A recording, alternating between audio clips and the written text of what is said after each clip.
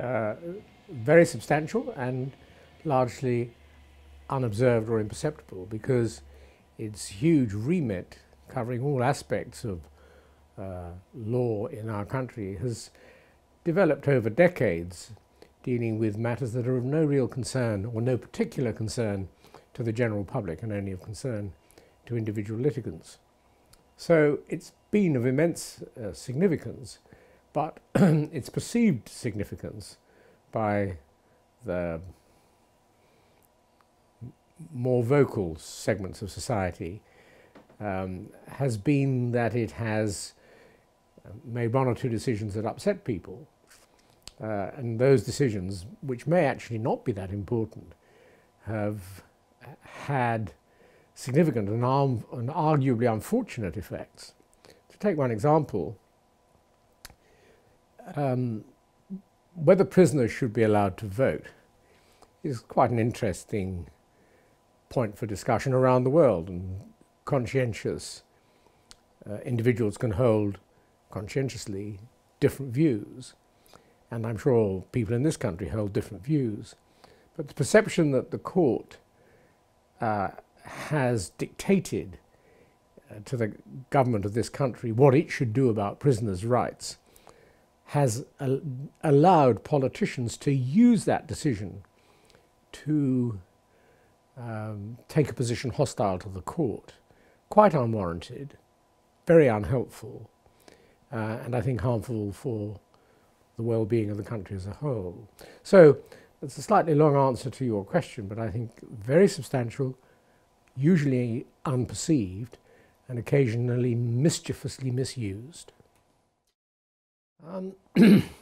Well, I suppose the most obvious, not reform, but change that was required was to make it speedier in its dealing with cases. To some extent, I believe that's been done, but that's pretty difficult to achieve if you have a court that is demand-led. Anybody can go to the court.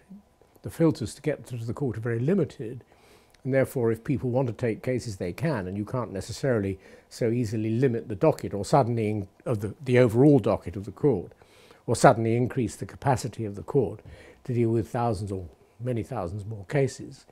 So, but that's a problem that obviously should be confronted, if it realistically can, within limits that the taxpayers of all the countries involved would be happy to bear.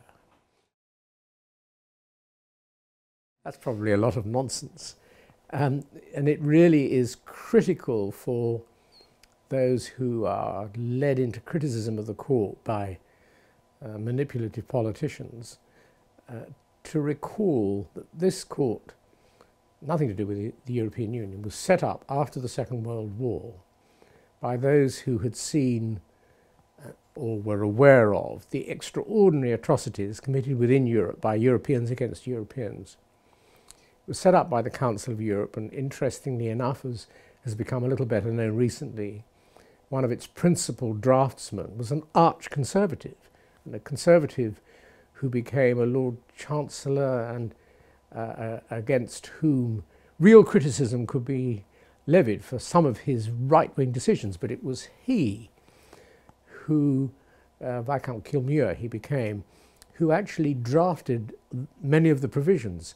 This is not a left-wing creation, as some would now probably like to think. It was a cross-party creation of many countries, and its concern was to bring basic human rights to all individuals, so that there was an additional mechanism to save people from the terrible things that, amongst other places, had happened in the Second World War. Well, what are their proposals? They tend to say one thing today and a different thing tomorrow, and there is a substantial, I think, number of conservative parliamentarians who would oppose ditching the European Convention of Human Rights applying to our country, and would resist our being withdrawn from the European Court.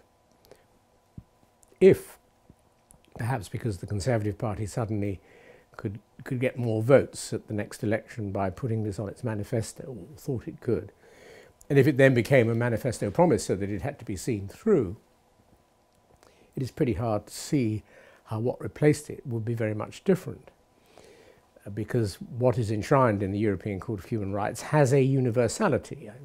Obviously, universal rights as declared in the United Nations Convention and then in the European Convention are to some extent creatures of their time. They don't necessarily, going back to 1948 in the one, 53 or whatever it was in the other, they don't necessarily reflect modern views, at least in writing, on things like sexuality or marriage and family, so that they have a way in which they're slightly dated, but generally speaking they have a universality that would have to be repeated in any effort that this country made at creating its own document, Bill of Rights or whatever else it might be called.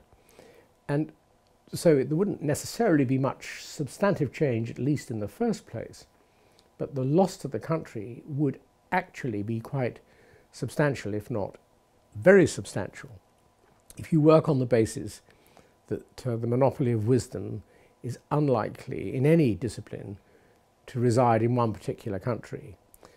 It is not the case that all the best surgeons happen to live in Germany or all the best psychiatrists in France. If you wanted to learn the best ways to deal with surgery or the best ways to deal with psychiatry, you would probably say, here's an institution that draws on the learning of all European countries and America and elsewhere, and it is better for having that breadth of input and that breadth of discussion. If you withdraw from the European Convention, you immediately withdraw the input of people from other legal backgrounds who are conscientiously trying to identify human rights and the correct response to human rights on really difficult issues like abortion, for example, a topic that is not going to go away and that will remain difficult as medical science advances. Why should we be so silly, vain, pig-headed as to think these issues are best dealt with without the input of what readers of certain newspapers would probably describe as Johnny Foreigner? Dangerous, undesirable, and unnecessary. Well, it's obviously hard to know what the overall effect of Brexit will be, including the collateral effects and the unintended consequences. But I think it's reasonable to imagine that Brexit will encourage the idea of insulation, and with that idea, the idea that Britain knows best. And for the reasons I've just given, that might be very unfortunate, certainly for those on the receiving end of the law, which pretty much like medicine and other skills is in large part a skill, not just political decision making. It is a skill, and it's a skill that works to identify real issues that are of general application for man and mankind. And therefore, Brexit is likely to harden the arteries of the thinking of the brain. Do arteries go to the brain? I think they do. To harden the arteries of the body that delivers rights under the law to our people.